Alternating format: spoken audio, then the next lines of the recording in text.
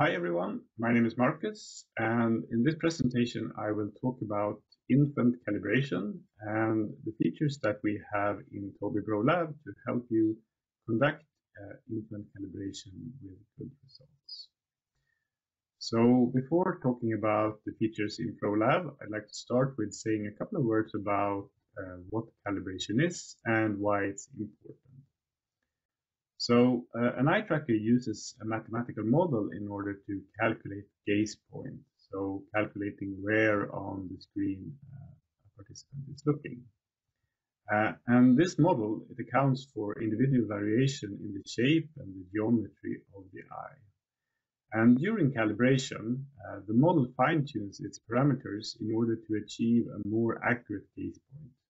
So basically, it takes into account the individual participants' shape and geometry of the eye and uses that information in order to have as accurate as possible of a calculation of the gaze point. So in essence, what calibration does is that it influences the quality of your data. With a more accurate calibration, you will have better data quality. And there's been studies suggesting that as much as 50% of participants recruited in infant studies do not provide data for the final analyses. And there are, of course, many reasons for why this might be the case, but one of them is problems with calibration. So if we can achieve more accurate calibration, we will also have more participants that provide usable data in our studies. So what are some of the challenges when calibrating infants specifically? One of the challenges comes with positioning and movements. So in order to have a good calibration, it's important that the participant is correctly positioned and that it sits relatively still during calibration. And this is, of course, a challenge with an infant that might move around or sit in their parent's lap while we conduct the calibration. Another challenge is that it's very difficult, for obvious reasons, to give instructions to infants. So we might want to have a participant look at a particular place on the screen during calibration, and it's very difficult to tell an infant that it's supposed to look at a specific location. It's also the case that the visual acuity of a young infant is a bit worse than it is for adults or older children.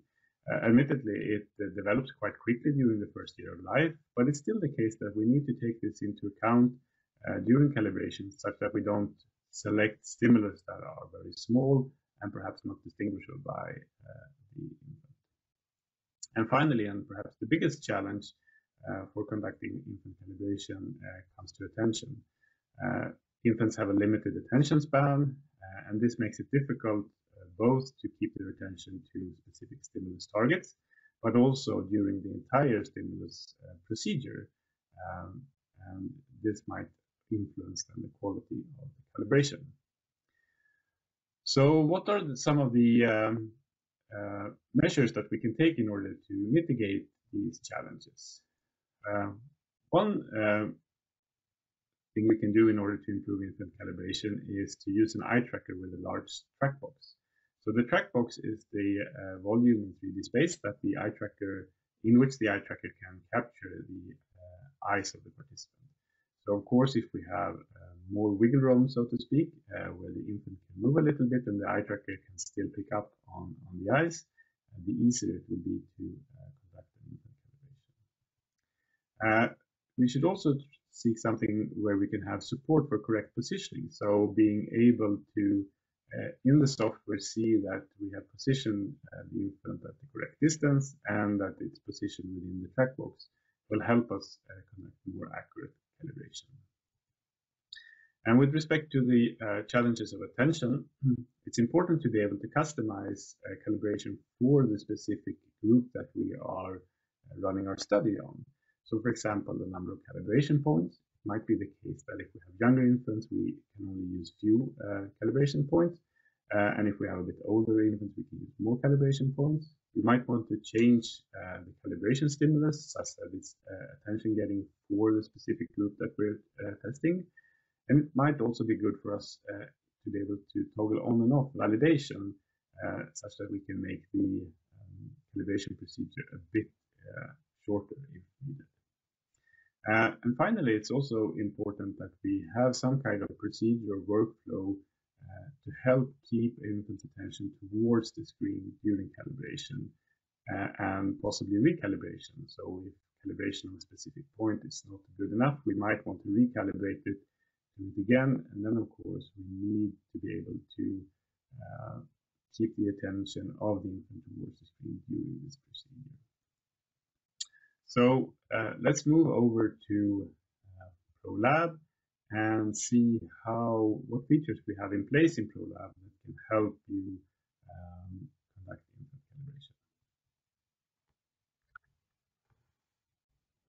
So now we have moved into Tobii Pro Lab, and I started it up, and I will create a new screen project.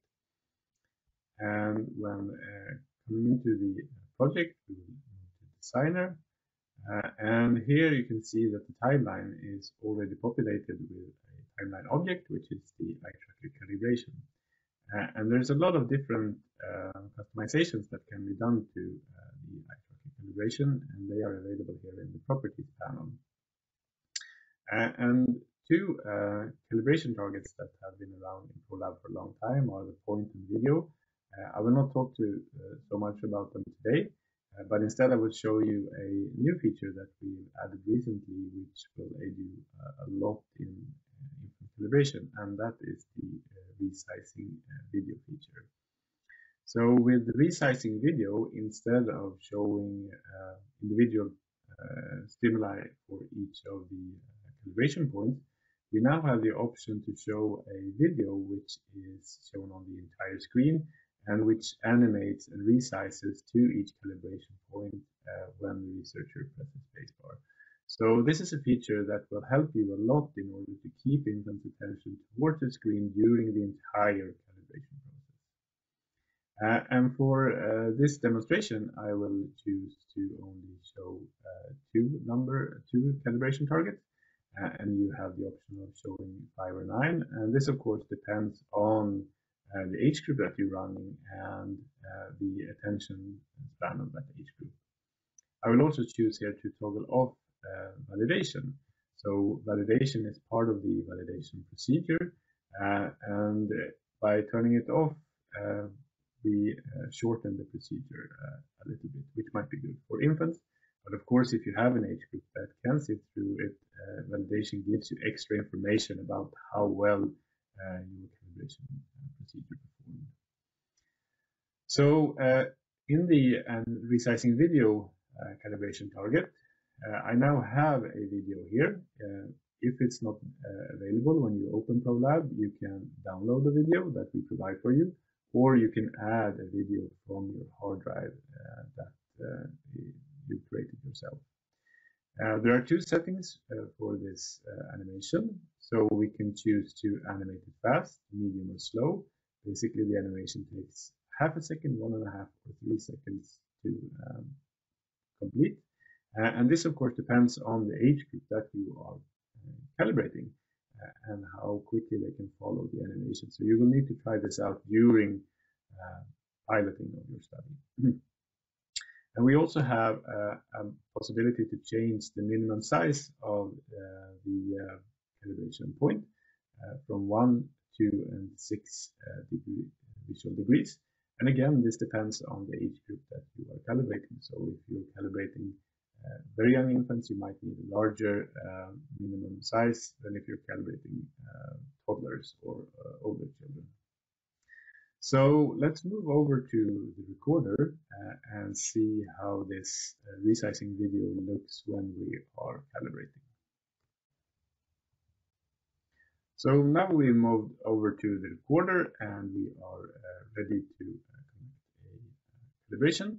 And one thing that I can really advise you when running infant calibrations and running infants is to have a webcam installed on your system. This makes it possible to add a participant camera to your recording in which you can keep track of your infant during the calibration procedure to see that it's keeping its attention towards the screen and that it's correctly positioned. So please, if you have the possibility, have a participant camera to guide you extra in the calibration procedure. I will remove it here for this demonstration. So in order to conduct a recording, we need to select the participant, and we're now ready to run a calibration procedure. And for this procedure, I have a 2-monitor system set up, and in that case, you will have one moderator screen and one participant screen. I will show you why that makes it a little bit easier to calibrate infants as well. So I will press start recording here. And what you see now is the moderator screen. So on the moderator screen, you get information regarding how the infant is positioned and the distance, of course, to the eye tracker and so forth. But we also have a participant screen, which gives similar information. And this might be useful if you need to go to the infant when it's seated on the parent's lap in order to possibly reposition the eye tracker to make sure that the infant's head is in the track box and that it's seated at the correct distance from the eye tracker. So I will switch back to the moderator screen and I will start calibration now.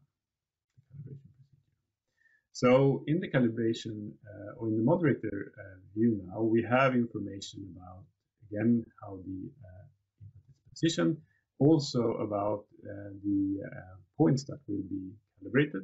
And as you can see, my gaze comes back and forth here because I'm looking at 2 screens. But we can also see here that this is the next point that is going to be calibrated, the one down on the right. And it says that if I press space, it will calibrate. So let's move over to see what the participant is seeing. And this is the participant screen. And here you can see that the animation is playing over the entire screen. And this is something completely new. For this demonstration, I've turned off the sound, but if you have sound in your video, it will be played, also how to get the infant's attention. So once you have made sure that the infant is looking at the screen, you can press space and the video will resize to the point that is being calibrated and then resize back to full screen mode and keep playing until you press space again. And if we look at the moderator screen, we now see that we have the next point in line to be calibrated indicated so that we know what is going to happen during calibration. The video keeps on playing for the infant, for the participant, and when we press space, it resizes to the next calibration point. And importantly here, now that we have finished the calibration procedure, if we go to the moderator screen, in a short while we can see that the animation keeps on playing. So while you evaluate how well the calibration went, the infant is still seeing the movie on the screen, which of course is helpful if it's the case that you need to recalibrate points. So looking back and forth at different screens here, you can see my calibration was not so good. So here I might want to recalibrate, and I can choose to do that by recalibrating the points that I'm interested in calibrating. And when I feel ready, I can continue, or I can stop the recording here, which I will do.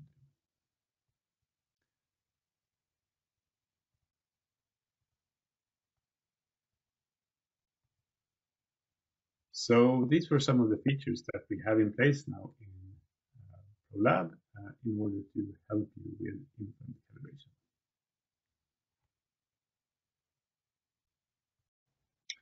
So just to wrap this up, we talked about infant calibration in Tobii Pro Lab. And as you've seen, infant calibration can be really challenging.